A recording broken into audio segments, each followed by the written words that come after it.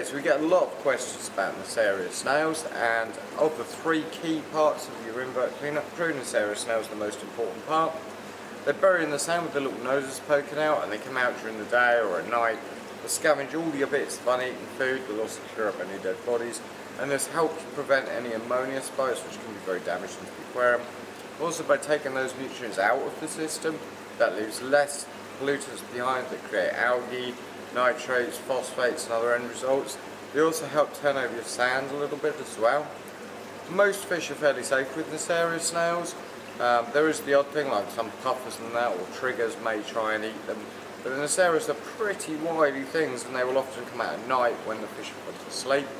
We recommend one NASSARIUS snail per every 20 litres, and then you'd have the same amount of grazing snails once green algae is coming through, and have a few conches as well. And those three things would be the most important part of the cleanup crew. NASSARIUS snails are absolutely brilliant, they're inexpensive, and they make a huge difference to the way that an aquarium runs. Make sure you check out our other videos on inverts and other subjects too.